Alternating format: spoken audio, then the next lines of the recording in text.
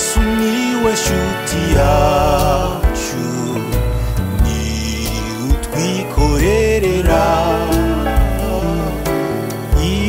imibabaro n'ibyaha akatwuzuza na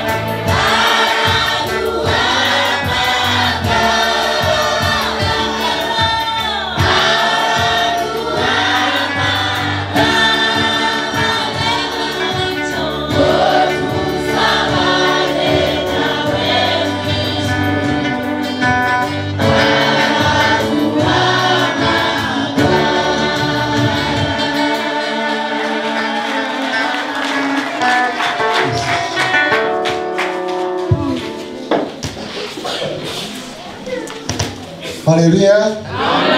Haleluya. Kumona hari abatanezerewe. Byagenze biti? Haleluya. Haleluya. Mana yacu ni nziza cyane. Ngo araduhamagara ngo tuzabana nawe mu ijuru. Mbese nawe warahamagawe? Yego oya? Yego. Warahamagawe? Yego. Waritabye? Yego. Abemeye Imana nibashyire ikiganza hejuru ndebe. Ibiganza bikiri hejuru ngaho nimuyikomera amashyi.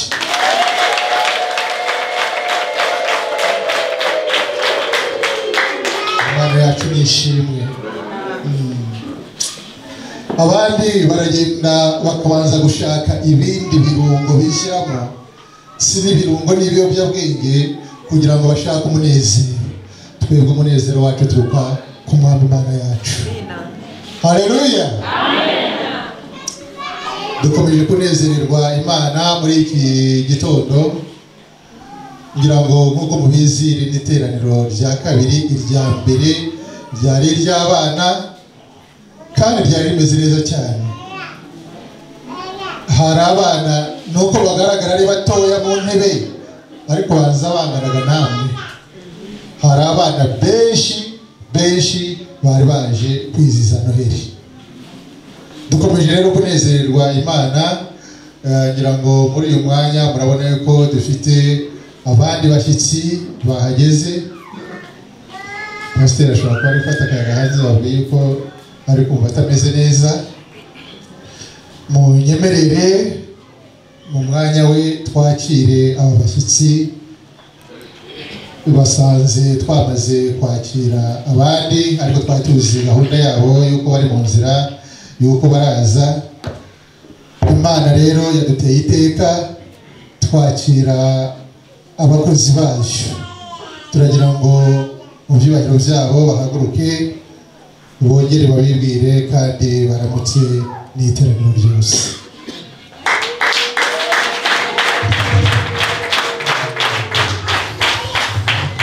Sashimwe.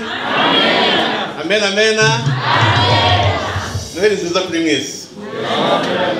Imana imuhimigisha kandi. Ndo musangwa nkuko mubizi. Muzi ko twaje hano gushize kandi dufite ubukwe hano. Twavuze amazina yacu gena madamu ndakureka mbisubiremo ntacyo. Genda kubaje uyu munsi nabo bashobora kuba bakeneye kutumenya. Nitwa Pastor Silas Kanyabigega, nkaba ndi mwene so muri Kristo kandi nkaba mbakunda cyane je n'umuryango wanjye. Tukaba tuba muri Amerika ariko dukunda u Rwanda, dukunda hano Bumbogo, dukunda mu Rwanda n'abantu baho bose n'abayobozi baho n'abakristo baho. Mbese dukunda iki gihugu n'ibyacu byose. Amen. Tuba twaje kugira ngo dufatanye ibyishimo iyo dushobojwe, kugira ngo dufatanye Noheli na bonane bikunze. Turi kumwe namwe kandi twishimanye dushima Imana. Ubwo ndi kumwe na madamu nawe kugira ngo abasuhuze abibwire gatoya. Haleluya. Haleluya. Haleluya. Ntabwo turi abashyitsi.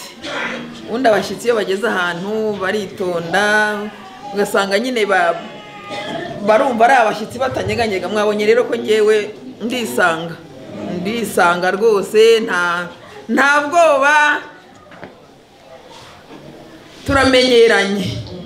Turamenyeranye twaje gusangira namwe Noheli mu buryo bw'umwuka. Amen. Haleluya. Amen. Turabakunda murabizi, muri abana bacu nubwo harimo abatubyaye natwe turi abana babo ubwo, ariko muri Yesu turi umwe. Amen. Bumbogo rero haduhora ku mutima nk'uko mubizi. Ushe twagize ubukwe bwiza murabyibuka. Umunezero w'ubwo bukwe uracyaturimo. Amen. Imana yakoze ibirenze ibyo twatekerezaga. Imana yakoze ibirenze ibyo twatekerezaga. Niyo mpamvu pastor yatubwiye ati kuri Noheli muzaze twifatanye, twumva turashaka kuza gushimana Imana hamwe namwe ibyo yakoze. Amen. Gushima Imana bigejeje ikora. Amen. Imana ishimwe. Amazina murayazi ni Venansia Kanyabigega. Buri cyo mvuga kuko nkunda Imana cyane, nkunda Yesu cyane. Ndagira ngo iyi Noheli tubere Noheli nshya. Yesu atwiyereke bundi bushya. Amen. Iyi abantu ntibakabigira akamenyero, ahubwo tugiye kubona Imana bundi bushya. Tugiye kubona imikorere y'Imana bundi bushya. Ubugingo bwacu bugiye guhembuka bundi bushya. Muri uyu mwaka tugiye kwinjiramo, tugiye gukorera Imana bundi bushya. Nukuvuga ngo ibintu biragomba kuba bishya. Ibintu biragomba guhinduka. Tuve mu kamenyero. Twihe Imana bundi bushya. Amen. Noheli rero itubere nziza twese. Imana yo mu ijuru duhana umugisha murakoze. Amen. Yesu ashimwe. Mugire mu muhamashi umwami wacu Yesu. Turi kumwe ubu tubaye abasangwa natwe. Sibyo? Iyo gufatanya ibyiza byose Imana yateguye kuri uyu munsi. Imana ibahe imigisha. Amen.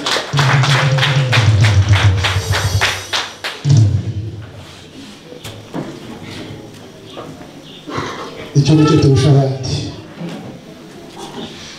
Tubona abashyitsi b'umugisha ku munsi nk'uyu. Narivuze ngo icyo turusha abandi nuko tubona abashyitsi b'umugisha ku munsi nk'uyu. Imana rero ikomeje kubana natwe.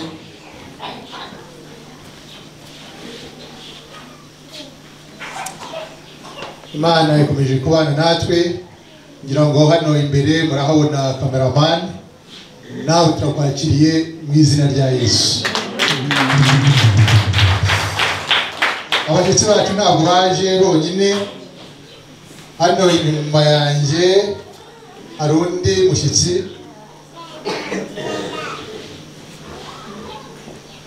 Twagira ngo nawe ahaguruke abibwire.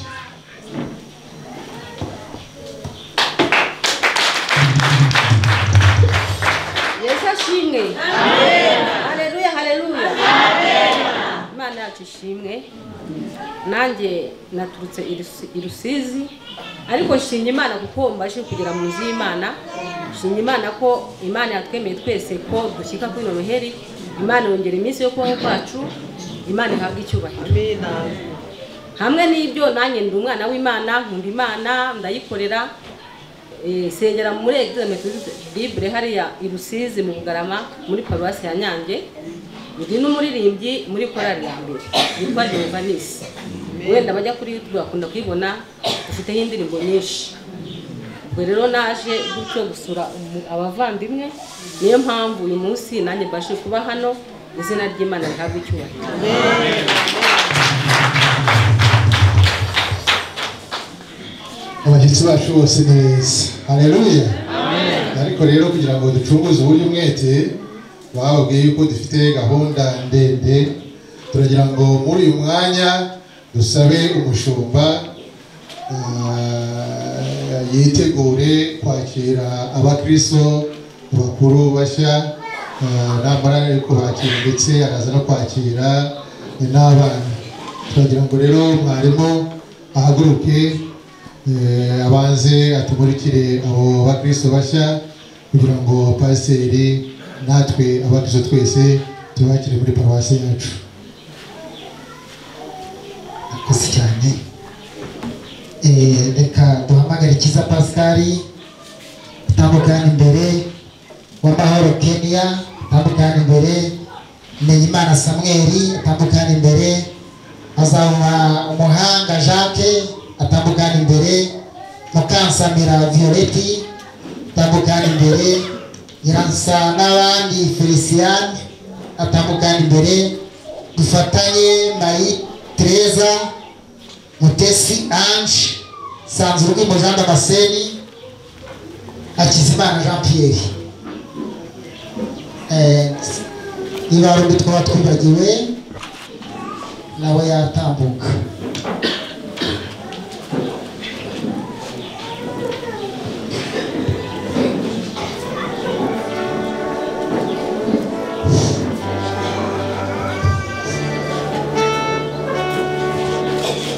Tubanze dusenge. Mana ishobora byose waremye ijuru n'isi ukadendeza inyanja.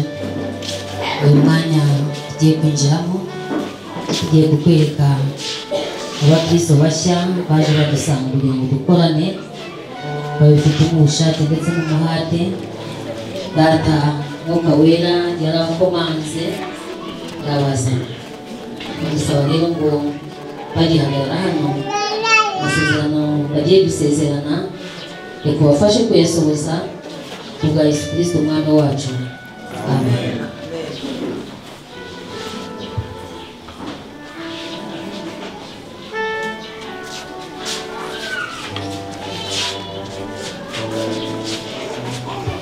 Murababibona ni benshi ariko icyo twabonye ni uko hafi ya bose ari abametodiste. Abametodiste bene wacu baje muri uyu mujyi banabaririza bamenya aho metodiste iri, bityo rero hari ibyo tutirirwa tubarahiza.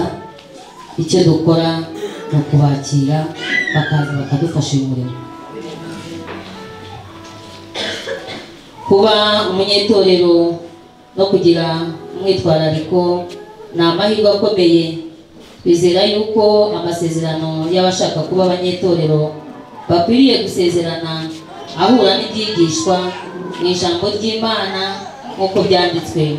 Umunyetorero wuzuza neza ibyo yasezeranye yerekana ko ashaka gukomeza mu gakiza no gufatanya na Yesu Kristo ari we mwami wawe, agashaka no guhesha Imana icyubahiro no guteza imirimo y'Imana imbere ku isi no gukomeza ubumwe bw'umubiri wa Kristo no gukunda gufatanya n'abitorero Methodiste Libre.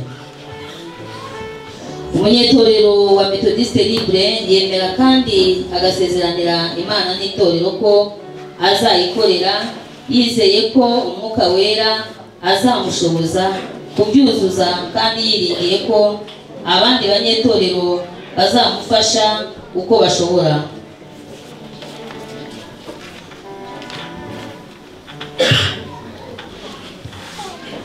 Ibyerekeye Imana, nzubaha izina ry'Imana, nemeye ko nzaziririza umunsi wo ku cyumweru mu kuramya Imana no gufatanya n'abantu bayo no gukorera imirimo yayo no kugira ibinkomeza umutima bikanteza imbere mu bitekerezo by'Imana, kandi nzakora uko nshobora kose kwanga ibidakwiriye nko kugura no gucuruza cyangwa gukora imirimo cyangwa kugira ingendo zidakwiriye cyangwa kwinezeza cyangwa ikindi kintu cyose cyambuza gukoresha uwo munsi mu buryo Imana ishaka. Igisubizo kiravuga ngo ndabyemeye. Sinzafatanya n'idini itari y'ukuri aho basenga iby'Imana idashaka nk'abazimu no kuraguza n'uburozi cyangwa kujya mu bapfumu. Igisubizo kiravuga ngo ndabyemeye. Sinzifatanya n'inama zigamije gusenya itorero. Byashoboka ko haba inama nk'izo zisa n'izemera iby'idini, ariko izo nazo zabuza umuntu kwitanga rwose mu by'Imana zikamuyobya mu kwizera kwe. Nzirinda muri ibyo kugira ngo ngire umudendezo wo gukurikira iby'Imana ishaka muri byose. Igisubizo kiravuga ngo nzabikora. Nzagerageza gukura mu kumenya Imana, nzagerageza gukura mu kumenya Imana no kwikunda, nkabyuzurisha guhora nkoresha ibyampesha ubuntu byose nko gufatanya n'abandi kuramya Imana no kumva aho babwiriza ijambo ry'Imana no kujya kwigaburo ryera no gusengera hamwe n'abo tubana no gusenga Imana niherereye no kwisomera ijambo ry'Imana uko nshoboye no kwisomesha no kwiyanga kubwo gusenga. Igisubizo kiravuga ngo ndabyemeye.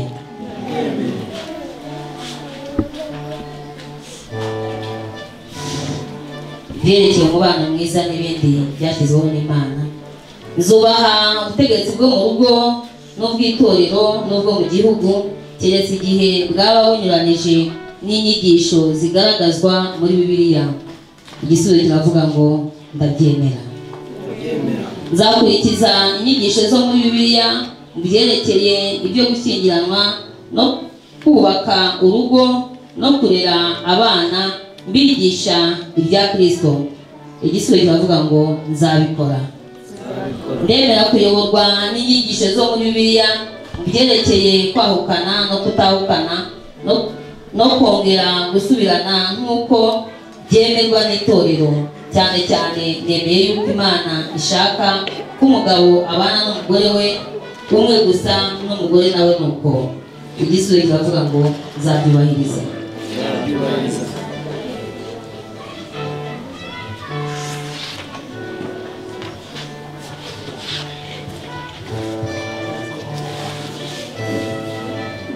Tuyishime Oliva ndakwakiriye nk'umunyetorero wa Methodiste Libre au Rwanda. Imana iguhe umugisha. Mukandayisenga Marie Therese ndakwakiriye nk'umunyetorero wuzuye w'itorero Methodiste Libre au Rwanda. Imana ishimwe. Mutesi Ange ndakwakiriye nk'umunyetorero wuzuye w'itorero Methodiste Libre. Imana iguhe umugisha. Mukansonera Violette ndakwakiriye nk'umunyetorero wuzuye w'itorero Methodiste Libre au Rwanda. Imana iguhe umugisha. Nyiramayira Solina ndakwakiriye nk'umunyetorero wuzuye w'itorero Methodiste Libre au Rwanda. Imana ishimwe.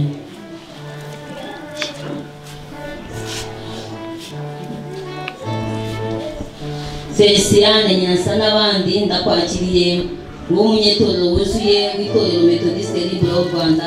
Imana iguhe umugisha. Kiza Pascal ndakwakiriye nk'umunyetorero wuzuye w'itorero Methodiste Libre au Rwanda. Imana ishimwe. Fatanye Jacqueline ndakwakiriye nk'umunyetorero wuzuye w'itorero Methodiste Libre au Rwanda. Imana ishimwe. Uwamahoro Clenia ndakwakiriye nk'umunyetorero wuzuye w'itorero Methodiste Libre au Rwanda. Imana ishimwe. Sanzurwimo Damascene ndakwakiriye nk'umunyetorero wuzuye w'itorero Methodiste Libre au Rwanda. Imana ishimwe. Uwiragiye Leonsi ndakwakiriye nk'umunyetorero wuzuye w'itorero Methodiste Libre au Rwanda. Imana ishimwe.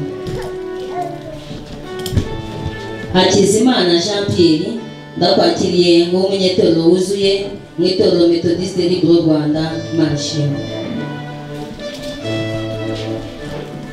Uzwi n'Imana Charlene ndakwakiriye nk'umunyetorero wuzuye w'itorero Methodiste Libre au Rwanda.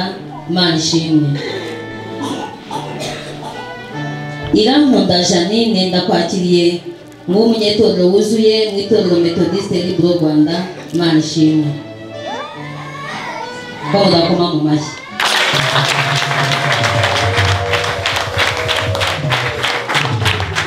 Reka dusabe babajyanama bacu bazi hano babakore mu biganza. Nuko babandi bahagarariye amakomisiyo ese mwese mu babakore mu biganza mweshe umugisha. Uyego ibikozi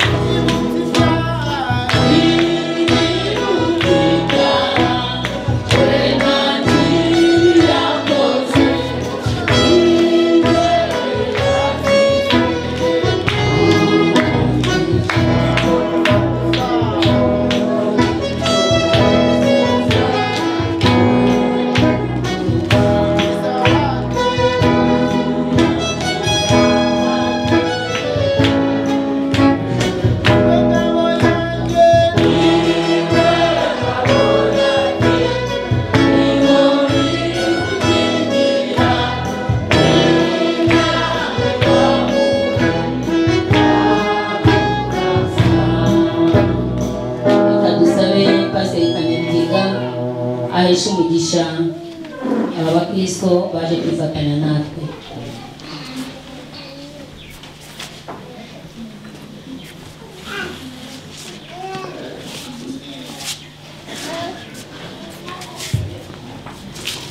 Imana y'imigisha mwese abakiriwe uyu munsi. Mwami Yesu, tugushimiye umwanya mwiza uduhaye n'umugisha udasanzwe kunguka abana bawe n'ikoro rya Bumbogo, n'ikoro rya Bumbogo bangana gutya n'umugisha udasanzwe. Mwami turagushimiye, tugushimiye ko wabiteguye kandi ukabisohoje. Sabye umugisha ku buri wese wakiriwe hano kugira ngo ahabwe umugisha uva ku Mana we n'umuryango we, kandi aba bose babere umugisha itorero rya Bumbogo n'itorero rya mu Rwanda hose, kandi n'itorero ribere umugisha abo bose nk'uko bakiriwe uyu munsi, byamaze mu izina rya Yesu, amen.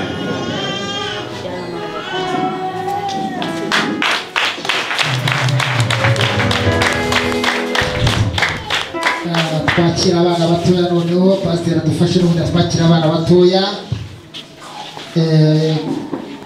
kubw'Imana Sumani na Nyirabagira vuba Pasikazi barakiriza Berwa Sharoni Sibomana Patrick Nyandi n'abandi Ansira barakiriza Irakoze Jaideni Banamwana Florien na Musabe Yesu Ariane barakiriza Naiki Keria Isimbi Bukuzimana Alphonse Iramunda Bzeveni barakiriza Bigwi Beroni Eliot Mukamubana Beata arakiriza niyo yarikoze Rusi ngira ngo Mukamubana muramuzi ni wa mukecuru urera kakana ifu ko tumwakira kandi twabonye ntacyo bitwaye.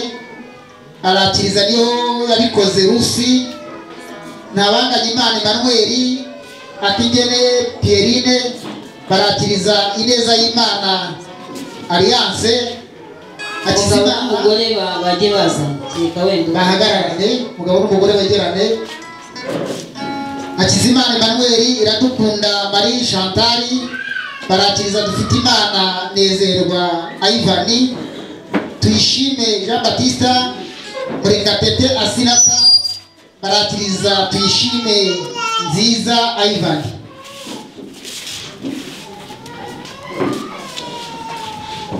Mana ishobora byose waremye ijuru n'isi adendeza inyanja, hano habonetse abana batoya tuzanye kugira ngo bakire ubwami bwawe. Bagiye guhagararirwa n'ababyeyi babo mu gusezerana kwera.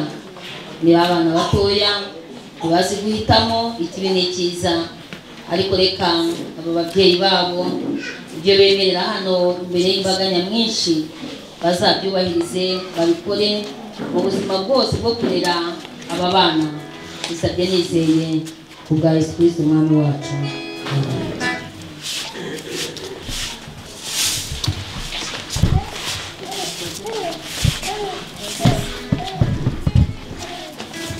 Imana yahaye Abisirayeli amasezerano yavugiye mu kanwa ka Mose ngo ababwira ati aya mategeko ngutegeka uyu munsi ahore ku mutima wawe, ujye ugira umwete wo kuyigisha abana bawe, ujye uyavuga wicaye mu nzu yawe, n'uko ugenda mu nzira, n'uko uryamye, n'uko ubyutse. Mu minsi y'isezerano rishya Yesu Kristo yaravuze ati mureke abana bato ntimubabuze kunsanga, kuko abameze batyo ubwami bwo mu ijuru ari ubwabo. No ku munsi wa Pentekote ntumwa Petero yavuze iby'agakiza kabonerwa muri Kristo iti isezerano ni iryanyu n'abana banyu. Nuko rero ni amahirwe yacu kuzanira umwami Yesu abana bacu, kandi ni umurimo wacu kubarerera mu nzira ze. Ubu aba babyeyi bazanye aba bana muri iri teraniro bagiye kubarera ngo amenye no gutegekwa n'Imana kandi akigishwa nabyo. Dusenge. Mana ishobora byose, uhoraho wasezeraniye abantu bawe isezerano ry'agakiza, kandi kubw'urukundo rwawe washinze ko abantu babaho bari mu miryango. Turagushimira yuko ari amahirwe yacu kugutura aba bana bacu. Twiringira yuko bazaguma mu isezerano ryawe bakaguhesha icyubahiro. Turabasabira uyu mwana ngo akizwe ubushobozi bw'icyaha n'ubwa Satani, kandi akaba akurobanuriwe kubw'ubushobozi bw'Umwuka Wera. Dusabira aba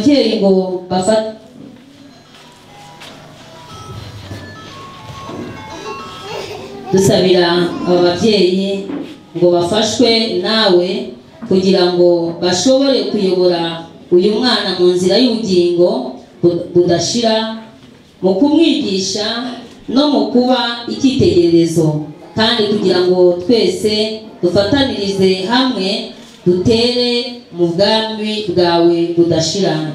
Dusabira iri teraniro ryose ngo dushobore kuzuza imirimo dukwiriye gukorera ababyeyi n'uyu mwana nk'uko tubyiringirwaho, tubisabye kubw'Umwami wacu Yesu Kristo.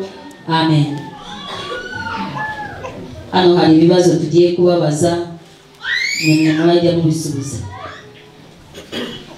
Mbese muremerera imbere y'Imana n'imbere y'iri teraniro gutura Imana uyu mwana wanyu? Igisubizo kiravuga ngo turabyemeye. Muzanga kumwambika ingisha no kumuhamagarira umupfumu arwaye? Igisubizo kiravuga ngo tuzabyanga. Mwemera ibyanditswe byera byose byo mu isezerano rya kera n'irishya? Igisubizo kiravuga ngo turabyemeye.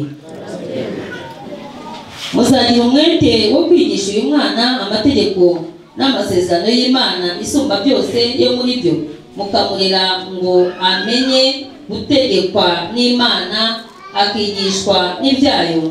Igisubizo kiravuga ngo turabyemera.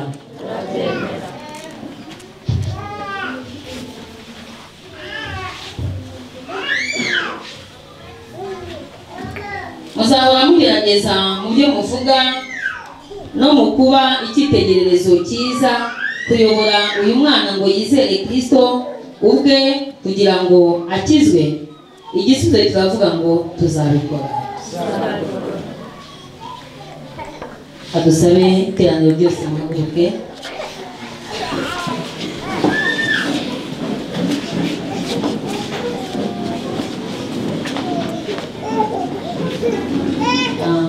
Barafashe aya magambo mu mutwe twagendana. Twemere umurimo wacu wo gutera uyu muryango imbaraga, tuwusengera no kuwukomeza umutima, dufashe ababyeyi b'umwana dutyo kugira ngo buzuze ibyo basezeraniye hano byose.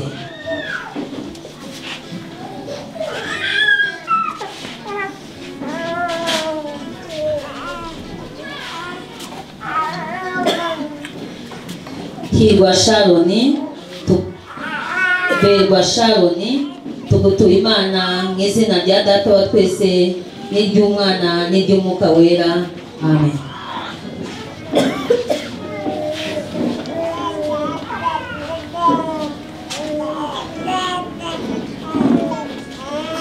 Irakoze Jaideni, tugutura Imana mu izina rya Data wa twese n'iry'Umwana n'iry'Umwuka Wera. Amen.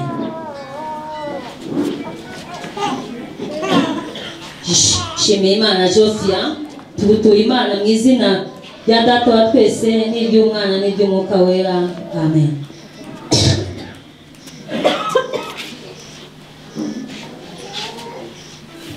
Hazaba Muhire Joshua, tugutura Imana mu izina rya Data wa twese n'iry'Umwana n'iry'Umwuka Wera.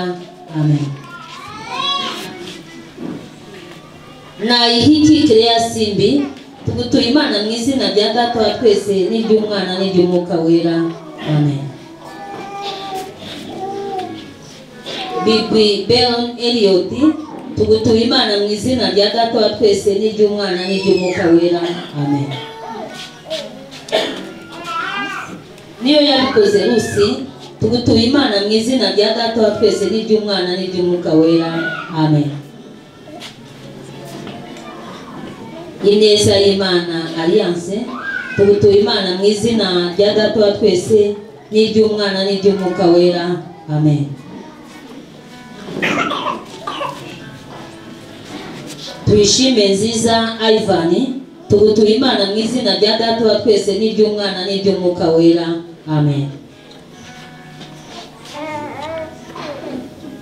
Ufite Imana Nezerwa Ivan tugutuye Imana mu izina rya Data wa twese n'iry'Umwana n'iry'Umwuka wera.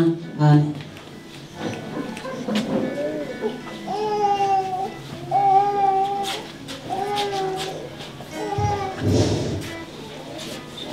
Nuko ibasha kubarinda ngo mudasitara no kubahagarikira imbere y'ubwiza bwayo mudafite inenge, ahubwo mwishimye bihebuje. Niyo Mana imwe yonyine n'umukiza wacu wadukirishije Yesu Kristo umwami wacu, icyubahiro n'ubushobozi no kuganza n'ubutware bibe ibyabo uhereye kera kwawe ukageza none n'iteka ryose. Amen. Imana ishobora byose, Imana nyiribihe, Imana irebera hose icyarimwe, Imana yumva gusenga yumva gusaba. Nongeye kumurikira aba bana Data kugira ngo ubarere ubatoze inzira yawe. Ntabwo bazi guhitamo ikibi n'icyiza, ariko ndaguhereza aba babyeyi kugira ngo uzuture muri bo, ukorere muri bo, ubigishe uko bagomba kurera aba bana. Uri Imana ishobora byose, reka natwe twambara imbaraga z'Umwuka wera tubashe kukuza ndetse no kongera ubumenyi bw'aba bana kubwa Yesu Kristo umwami wacu. Amen.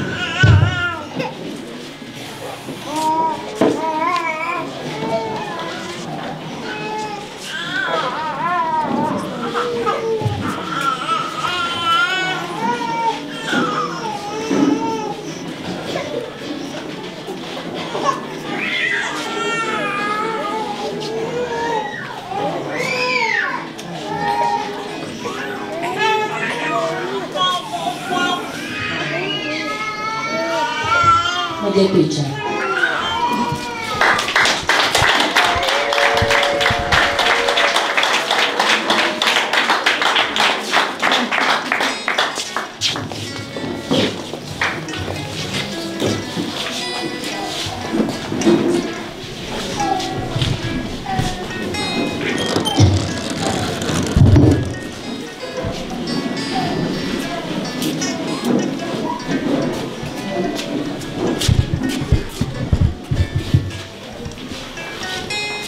Abo bana rero dukwiriye kubizerera mu by'umwuka, dukwiriye kubarera bo ntacyo bazi.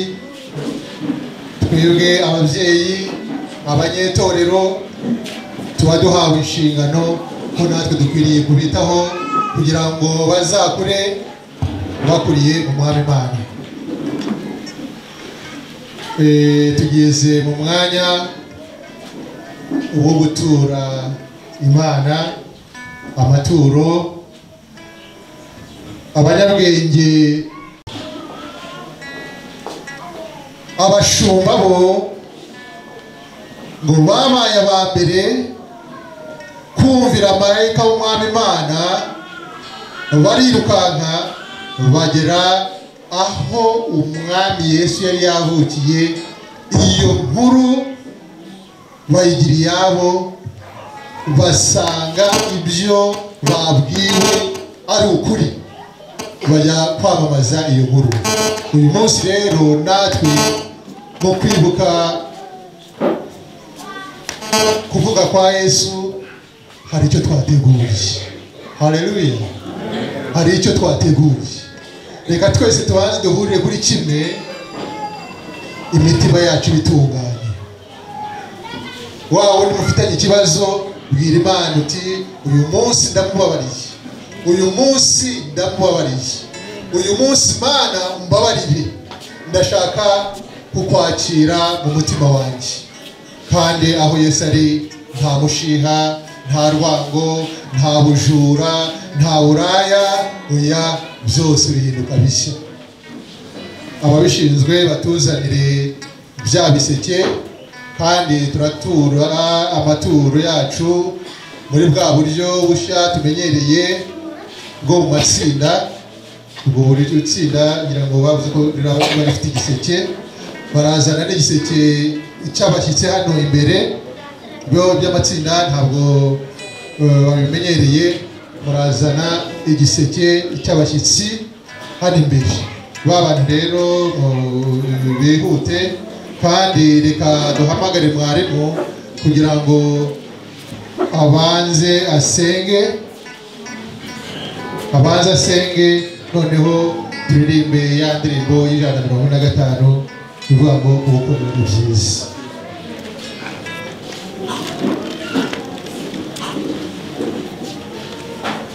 N'ibyifuzo byose arabisengera, umwanya n'uwe uko Imana irabushoboza.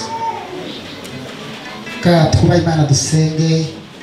Data mu izina rya Yesu Kristo, turagushimye ku isaha izi ngizi aho bigeze aha ngaha, bakomeje kutugirira neza, bakomeje kuduha ibihe bidasanzwe, bakomeje kutunezeza turi mu nzu yawe, kandi uranakomeje uhabwe icyubahiro kandi ushyirwe hejuru.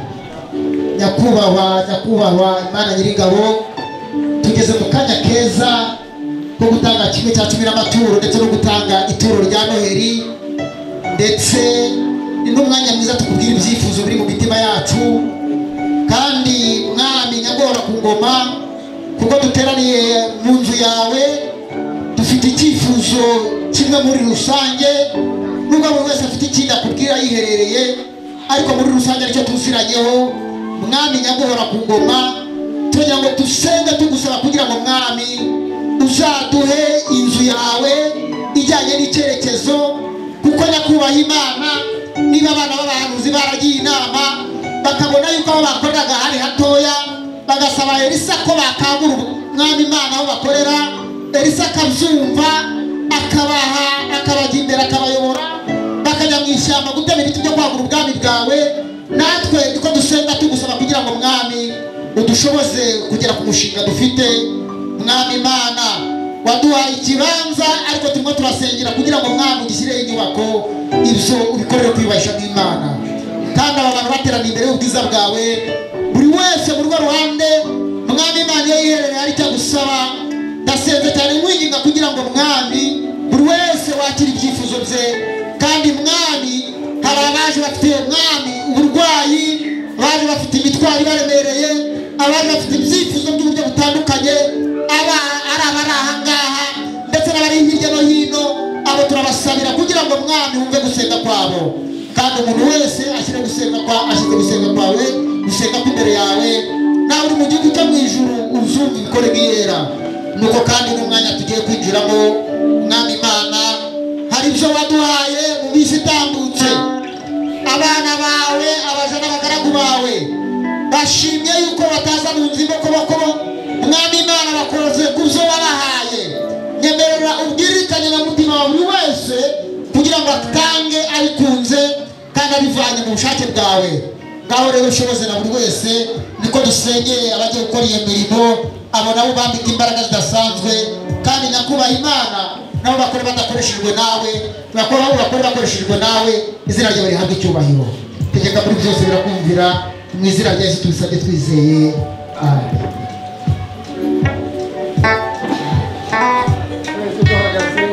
Ijana na 45 ntabwo gukorera ibyiza.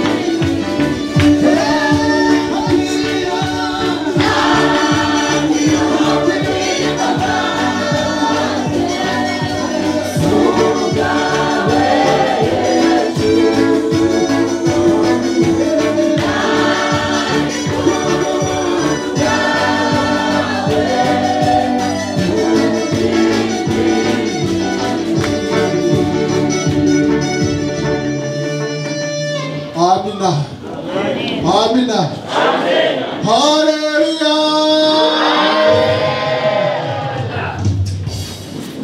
Imana yacu nihimbazwe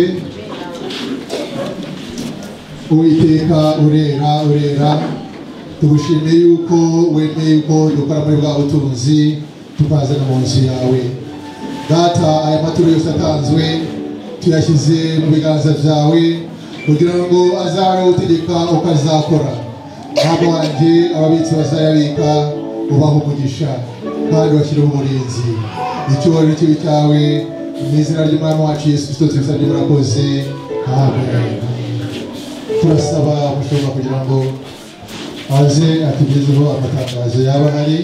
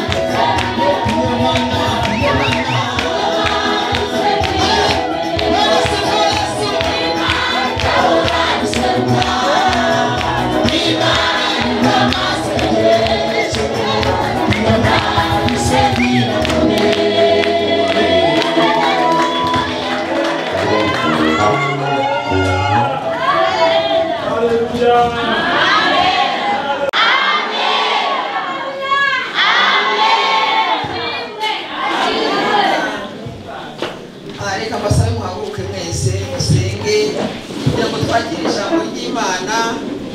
Imana yaduteguriye kuri uyu munsi mwiza.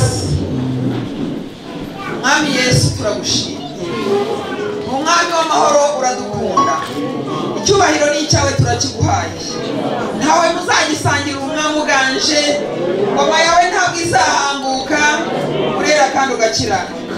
Dufite amashimwe menshi kuri uyu munsi wa Noheli, umunsi twibuka w'ivuka ryawe, umunsi twibuka ko waciye ukaza mu isi.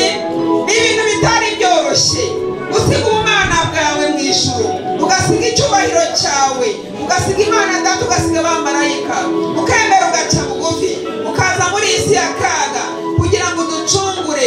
Warakoze Yesu, akira amashimwe avuye ku mitima yacu.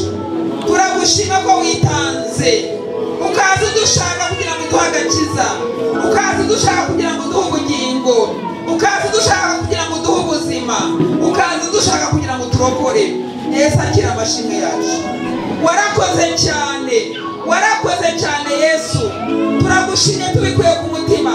Ni igikorwa cy'indashyikirwa wakoze, kure ku bumana bwawe ukaza mu isi, isi y'akaga, isi y'amakuba, isi irimo ibintu bibi byinshi, isi umwanzi yigarurira buri kanya, ukemera ukayizamo. Yesu turagushimye, warakoze gufata uwo mwanzuro, warakoze gufata iyo cyemezo, warakoze. Nta muntu wari kubishobora ntawe, abamarayika byari byananiranye, ibizima bine byari byanze, nta byari byayoberanye. Yesu warakoze cyane gufata icyemezo gikomeye gutya, warakoze gufata iyo cyemezo Yesu. Imitima yacu iragushimye, warakoze guca bugufi gutyo Yesu. Icyubahiro ni icyawe, imitima yacu iranezerewe Mana, imitima yacu irishimye cyane kubera ko waratwiyegereje cyane, waraje ubana natwe.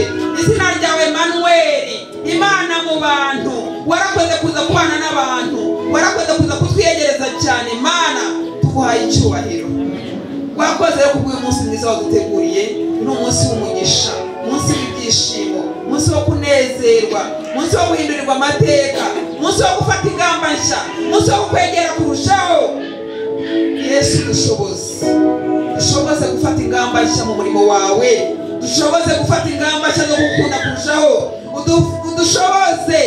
dushoboze gufata ingamba yo gukiranuka, dushoboze gufata ingamba zo kureka ibyaha burundu mu izina ryawe Yesu, kugira ngo tukwereke ko icyemezo wafashe cyo guca bugufi natwe tugihaye agaciro. Imana ifite ubutware n'ubushobozi, ntawuhwanye nawe Yesu. Izina ryawe ni hejuru y'amazina yose, izina ryawe ni umunara muremure duhungiramo tugakira. Icyubahiro ni icyawe Yesu, warakoze kutwireherezaho, warakoze kutugira abana bawe. Icyubahiro ni icyawe, wabanye natwe rero mu byabaye, kandi twanezerewe cyane, twanyuzwe kubw'abana bawe bigiye mu itorero, twanyuzwe kubw'abana bato bakiriwe, twanyuzwe kubyabereye hano byose mwama. Amaturo twaguhaye akubera umubavu uhumura neza, nawe uri mu ijuru wishime, kandi iyo wishimye ugira icyo ukora. Ndasabye mpagaze ahantu ugira icyo ukorera ubwoko bwawe mu izina rya Yesu rifite ubutware n'ubushobozi. Ndinginze cyane Mana kugira icyo ukorera abana bawe bateranye uyu munsi, ari abaje mu iteraniro rya mbere, ari abaje mu rya kabiri, mpagaze mu butware bw'ijambo ry'Imana, ndabaturiraho umugisha mu izina rya Yesu Kristo. Ndatura umugisha ku bwoko bwawe, ndatura umugisha ku bakozi bawe mu izina rya Yesu. Uri Imana ifite byose mu kuboko, upfumbatuye igipfunsi rimwe gusa Mana, wahaze isi yose.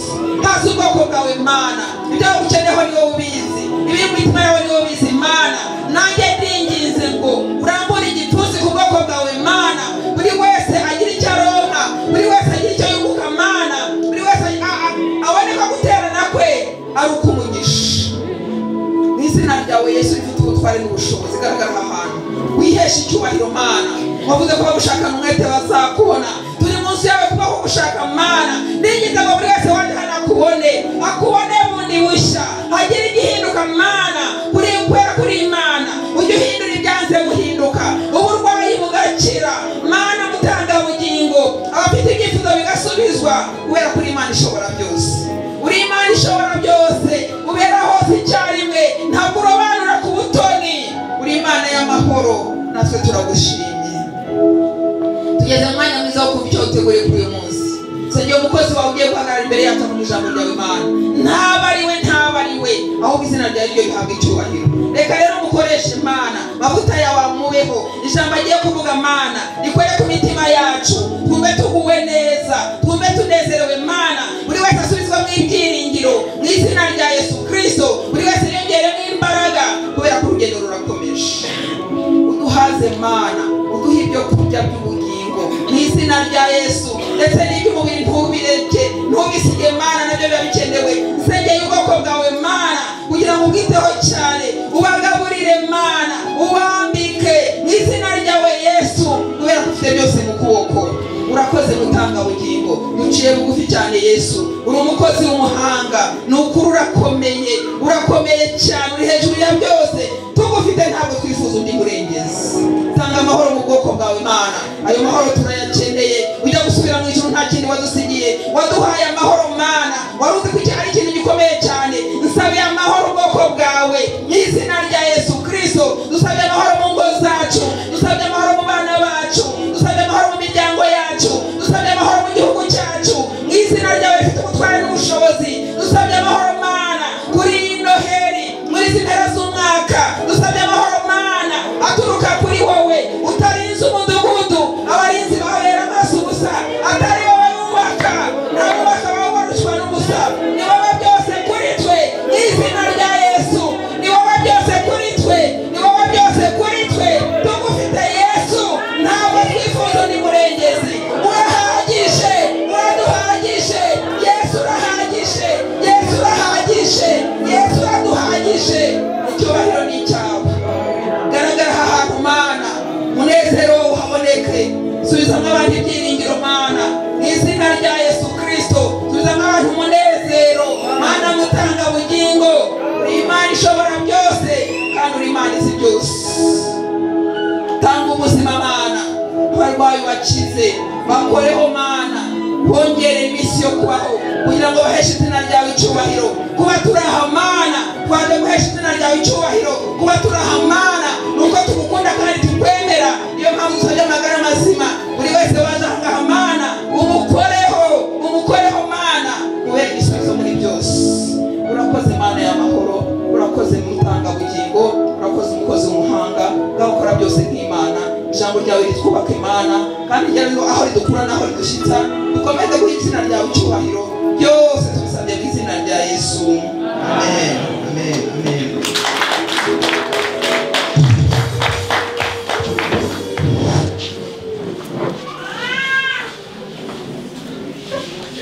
Yesu avukiye i Betelehemu, bamuryamishije mu muvure, n'umunyambabazi nyinshi cyane kuko yazashaka kuko yazashaka kuko yazashaka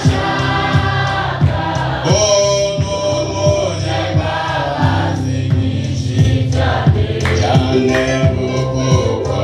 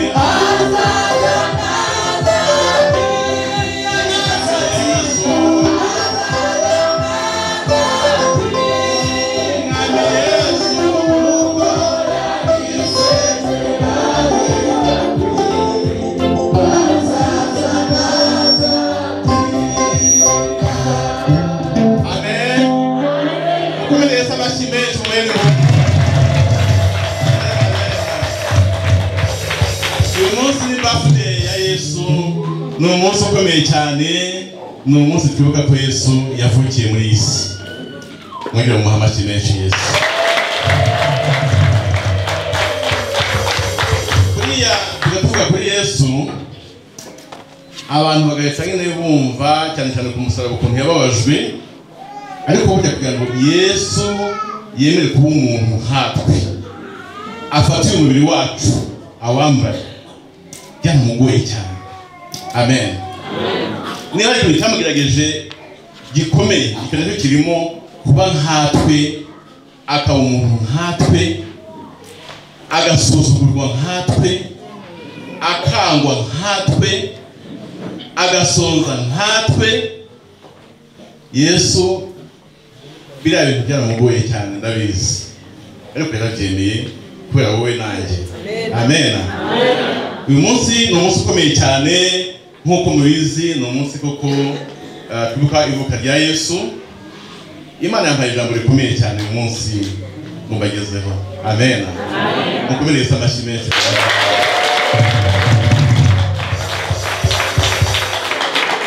Iri jambo kugira ngo turyumve neza, tugiye gusoma mu butumwa bwiza uko bwanditswe na Luka, igice cya 2 umurongo wa 1 kugeza ku wa 7. Haya matorero dusome no mu Filipi ibice 2 umurongo w'9 kugeza 11. Reka dusome mu izina rya Yesu. Kuvuka kwa Yesu. Nuko muri iyo minsi itegeko riva kwa Kaisari Augusto ngo abo mu bihugu bye bose bandikwe. Uko niko kwandikwa kwa mbere kwabayeho Korneliyo ategeka Isiriya. Bose bajya kwiyandikisha, umuntu wese ajya mu mudugudu w'iwabo. Yosefu nawe ava i Galilaya mu mudugudu w'i Nazareti ajya i Yudaya mu mudugudu wa Dawidi witwa i Betelehemu, kuko yari uwo mu nzu ya Dawidi no mu muryango we. ajya kwiyandikishanya na Mariya uwo yasabye wari utwite. Bakiriyo igihe cye cyo kubyara kirasohora, abyara umuhungu w'imfura, amurosa imyenda y'impinja, amuryamisha mu muvure w'inka kuko bari babuze umwanya mu icumbi. Reka dusome no mu Filipi ibice 2 umurongo w'9 kugeza 11, natoya naho nta kibazo. Nicyo cyatumye Imana imushyira hejuru cyane, ikamuha izina risumba ayandi mazina yose, kugira ngo amavi yose apfukame mu izina rya Yesu, ari ay'ibyo mu ijuru cyangwa ay'ibyo mu isi cyangwa ay'ibyo munsi y'isi, kandi indimi zose zihamye ko Yesu Kristo ari Uwiteka, ngo Imana Data wa twese ahimbazwe. Amen, amen. Aya magambo ni amagambo akomeye cyane Imana yampaye uyu munsi hano i Bumbogo, n'abandi kandi bazayumva nyuma. Imana yampaye ijambo rivuga ngo gucishwa bugufi kwawe kubanzirizwa cyangwa se kubanziriza gushyirwa hejuru. Gushyirwa bugufi kubanziriza gushyirwa hejuru. Amen. Tiwihebe uko abantu bagufata, uko abantu bakubona, uko abantu bagusuzugura, uko abantu batakwitaho, uko utazwi muri quartier kandi ariho utuye, uko mbese abantu bakubona nkaho wowe ntacyo uvuze. Uri mu gucishwa bugufi, ariko ibyo bibanziriza gushyirwa hejuru kwawe. Amen. Ntabwo washyirwa hejuru cyacishijwe bugufi, habanza hasi. Amen. Naga murebe Yesu ari mu muvure w'inka, bamurusha imyenda y'impinja, kijya hari imbeho nyinshi cyane, bamushyira mu umuvure murabuzi neza. Ni bande bazi umuvure? Amen. Ndabona mu Bumbogo muzi umuvure w'inka niwo bamushyizemo Yesu, hakonje cyane, ibyo bita winter, ahantu mbese hakonje cyane. Bashaka imyenda y'impinja kugira ngo bamworose, bamurinde iyo mbeho yari imeze nabi. Umusore bareba Yesu ari mu muvure w'inka aho ngaho, bamurosha iyo myenda. Aho hantu muri kwabona uko ameze, mwongere mumubone ari ku gicu azamuka asubiye mu ijuru. Mukomere Yesu amashyi menshi.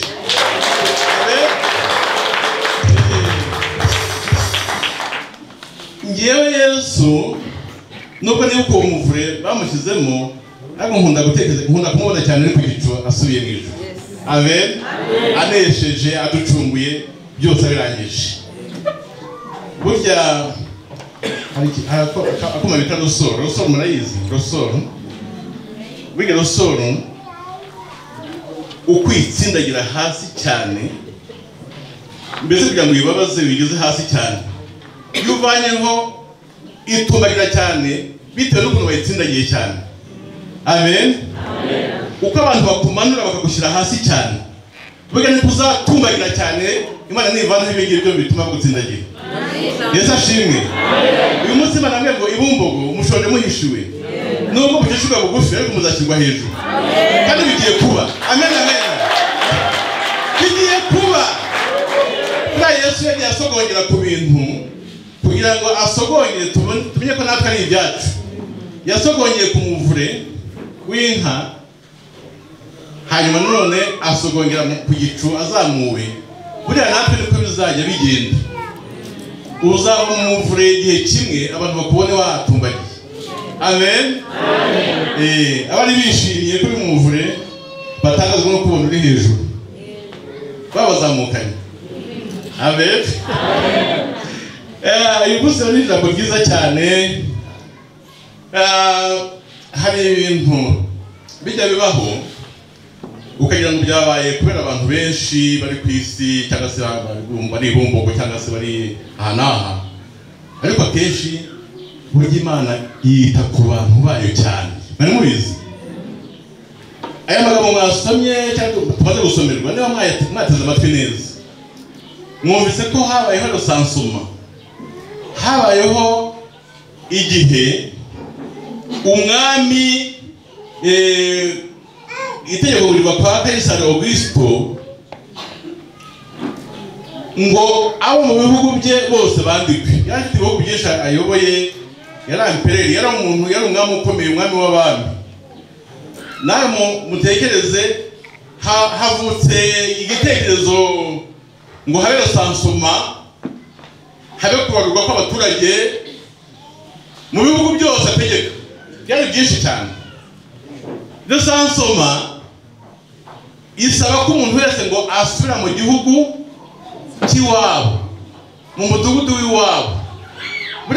Niyo mpamvu Yosefu na Mariya basubiye hariya aho bakomoka, kuko byari itegeko ko umuntu asubira iwabo kugira ngo abarurwe, rusansuma idapfa ikorwe neza, umuntu agomba gusubira iwabo.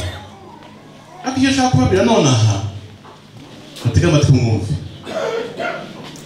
buriya icyo Imana yashakaga, rusansuma si iby'Imana mu icyo gihe, nta kiby'Imana cyane, ahubwo buriya Imana yashaka ko Yosefu asubira mu mudugudu w'iwabo, kuko Yesu yagomba kuzavukira i Betelehemu. Noneho ibyabaye byose ntimubimbaze mu mvurungano. Urumva abantu abavuye Icyangugu bagomba kujya Kibungo, abavuye Ibyumba bagomba kujya ku Gisenyi cyangwa se ahandi, mbese abantu banyuranamo, buri wese asubira iwabo. Ariko Imana yishakiraga gusa yuko Yosefu na Mariya bajya i Betelehemu kugira ngo Yesu ahavukire, kuko byari byarahanuwe muri Mika. Yesu ashimwe. Buriya hari amasansuma azajya akorwa menshi, ariko Imana yaduhaye amasansuma menshi wa mugani. Imana itanga amasansuma menshi twibonera ibisubizo byacu. Habaye umuvurungano w'abantu basubira iwabo, ariko mu by'ukuri Imana yari ihanze amaso gusa kuri Yosefu na Mariya. Amen. Buriya nicyo cyari kigamijwe, ibindi ntacyo bivuze ku Mana. Hari ibintu byinshi uzajya ubona bivurungana, ariko Imana ishaka kugushyira mu masezerano yawe. Amen.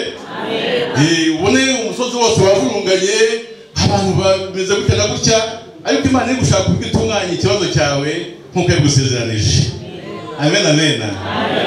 Umuvurungano ntacyo utwaye, cyangwa nuko tubona mu ibisubizo by'Imana yaduteguriye. Icyaduha ngo haboneke za rusansuma, hanyuma tujye iwacu i Betelehemu, Yesu avuke. Amen. Yesu avuke ubaye mu rugo, Yesu avuke mu kazi kawe, Yesu avuke mu buzima bwawe, Yesu avuke, mbese ubona ibisubizo. Urumva Imana icyo yitayeho ni ubuzima bw'umwana wayo, cyangwa se bw'umukristo ukijijwe. Imana icyo yitayeho ni wowe. Iby'abapagani burya nawe Imana ikunda abantu bose, ariko cyane cyane Imana ireba inyungu z'abana bayo. Amen. Yesu yagomba kuvuka. Amen. Mukomere amashyi menshi Yesu.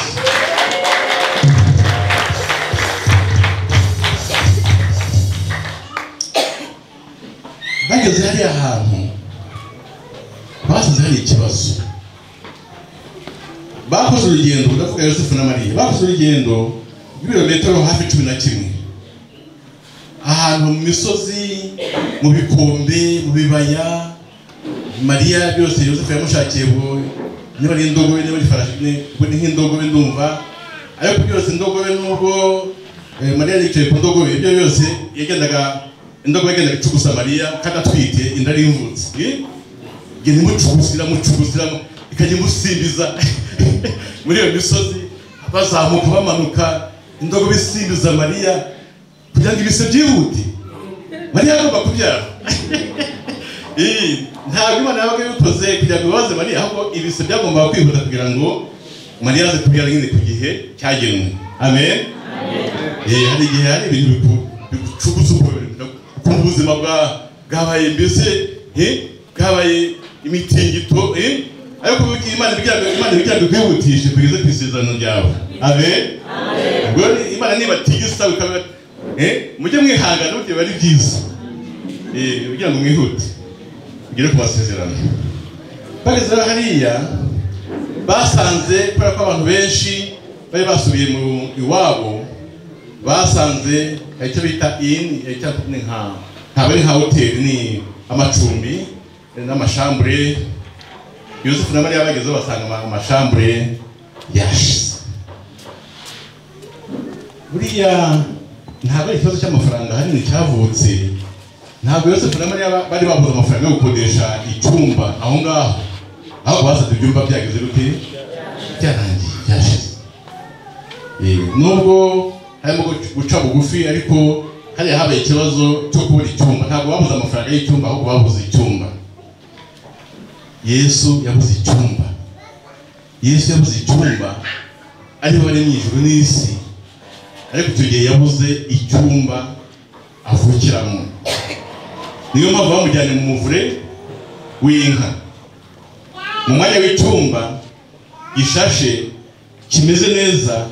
Yesu bamujyanye mu muvure w'inka kuko bari babuze icyumba nyine bashobora gucumbikamo, kuko abantu benshi bari baje, ibyumba byashize, nta cyumba gisigaye, hari hasigaye umuvure. Buriya mujye mwihangana, rimwe na rimwe ushobora kubura icyumba kandi ufite amafaranga, ushobora kubura ikinigi kandi byashobokaga, ariko byose biba biri mu mugambi w'Imana. Amen. Mujye mwihangana, icyangwa nuko Yesu avuka. Yesu ashimwe. Yesu avukira avukira aho ngaho i Betelehemu. Bari mu kwihuta bamuryamisha mu muvure w'inka, bamworosa imyenda y'impinja. Yesu wacu ubwo abaravutse, kandi icyari kimuzanye kuri Yesu ubwo kwari gucungura abantu, ariko byatangiriye aho ngaho muri uwo muvure w'inka. Aho ngaho bamuryamishije, Yesu yaratangiye gahunda y'imyaka 34 irenga 33 gutyo, kugira ngo acungure abantu. Yesu avuka gutyo, kandi Yesu aba mu buzima bugoye. Yesu aba mu buzima abantu badaha agaciro. Yesu yavutse mu muryango wa Yosefu. Yosefu yari umubaji. Birumvikana ko Yesu nk'umwana uri kubyiruka yagendaga afasha Yosefu ibijyanye no kubaza. Byanze bikunze Yesu ashobora kuba yajyaga no kuvoma, birashoboka ko Yesu yajyaga no gutashya inkwi kugira ngo barye. Yesu yabayeho mu buzima nk'ubwacu. Amen. Yabayeho nkatwe. Yesu yiyimye ibyo afitiye ubushobozi kandi abufite. Ubu hariho indege, hariho amamodoka meza, ni vewiti. Buriya Yesu yashaka gukora vewiti ikajya imutembereza aho ngaho atari bagenda n'amaguru. Ariko Yesu ntabwo yashatse ibyo bintu, yashatse kubaho mu buryo bworoheje bishoboka. N'ikanzu ye ngo yari ikanzu imwe, n'inkweto za rugabire atavanagamo. Yesu yabayeho mu buzima bwa gikene, ubuzima buciriritse, ubuzima bworoheje. Ari nayo mpamvu abantu bamubonaga nyuma bamaze kubona ko Yesu atagiye kwamamara nk'umukozi w'Imana, mbese nk'umwana w'Imana, ndetse yabivuga ati ijya hamwe rwose ko mu by'ukuri umubonye abonye data. Arabihaga ati umbonye abonye data. Abafate niba utavuga ibintu nk'ibi, umwana kwa mutse ejo bundi tukamubona ajya kuvoma, ko twabonye ari kubaza afasha Yosefu kubaza. Kuriya mwana avuga ko ari umwana w'Imana, kuriya muhungu avuga ko ari umwana w'Imana gute? Tumuzi n'ubuzima bwe busanzwe bw'abana bose basanzwe aho ngaho. Yagiye kuvoma, yagiye gutashya, yagiye rwose afasha Yosefu kubaza, kubaza izo mbaho bati no ntimwemere kuko turamuzura ni mwene Yosefu na Mariya, bakajya bamusuzugura. Nuba benshi muri icyo gihugu ntibamwemera, biranababaje, ntabwo kugeza n'ubu ntibamwemera abenshi. Ariko Yesu yaciye bugufi kugira ngo aducungure.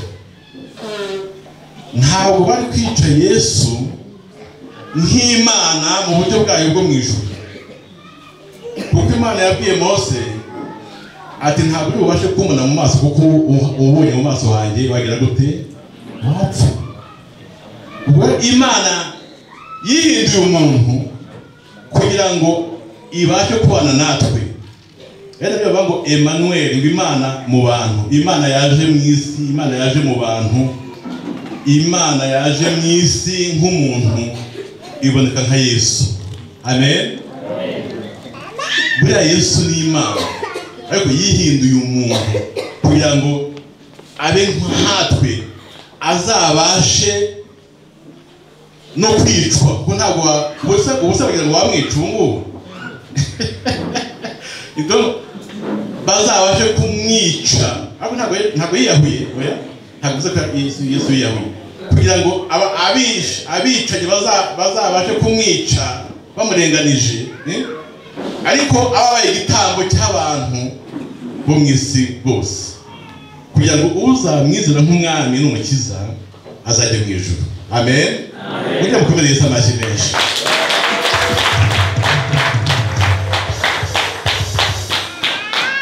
Yesu abaho mu buryo busuzuguritse, Yesu abaho abantu bamwanga. Yesu afite abanzi benshi, kandi bamwe abanzi bakomeye barimo n'abitwa abakozi b'Imana, abatambyi, abafarisayo, abasadukayo. Ababonye kuba bamuvugira bamushyigikiye nibo bamwanze kurusha abandi, nibo bamutanze, nibo bamwicishije. Yesu baramwanga, Yesu baramurwanya, Yesu abaho mu buzima bugoye, abantu batamwishimiye, abantu bamurwanya, kugeza n'igihe bagiye rwose, kugeza n'igihe bagiye bamucira mu maso, murabizi, bakamukubita inshyi, bamutera n'imisumari, amaherezo baranamubamba nyine. Ibi byose yabyemeye kugira ngo ace bugufi cyane, bimubashije gucungura abantu. Ariko ngo izina rye rizashyirwe hejuru y'amazina angahe? Y'amazina angahe? Yose. Amen, amen. Kumenya Yesu, cyangwa ngo umenye Yesu uyu munsi.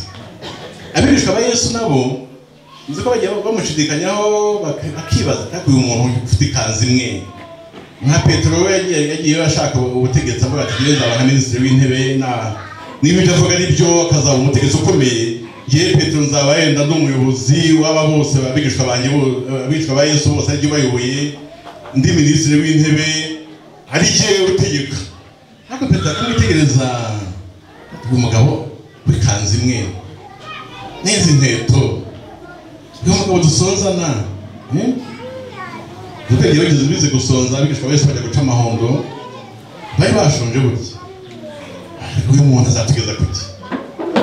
Petero zaribaza akavuga ati ariko ibintu nijyaga nirobera amafi nkabona amafaranga, uyu muntu yaba twaba twaribeshye.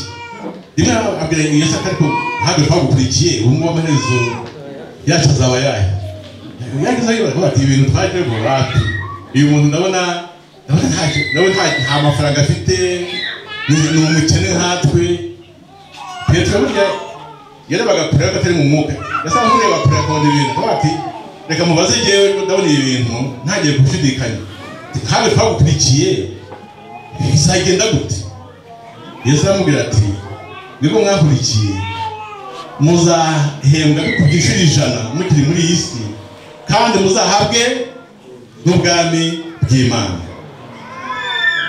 Petero yigeze arabyumva, avuga ati neza kwa kuva tukajya kurinda. Yigeze arabyumva Petero rwose. Icyaba ngo mwumve ko mwahisemo neza kuba muri abakristo, kuba musenga Imana gutya, mujye mubyishimira, mwahisemo neza, mujye mukomereza amashyi.